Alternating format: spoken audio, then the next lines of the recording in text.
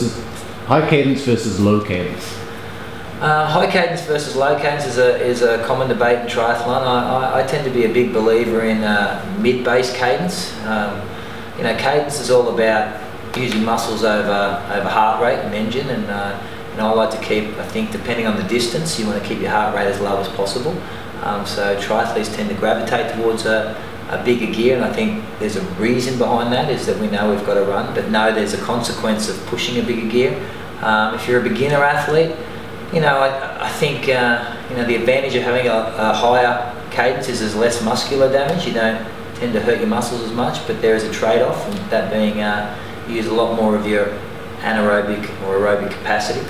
And so if you're not super fit, you can pay the price later in the race. But for me, I find the perfect, if there is a perfect cadence, I like it to be around 80, 85 RPM.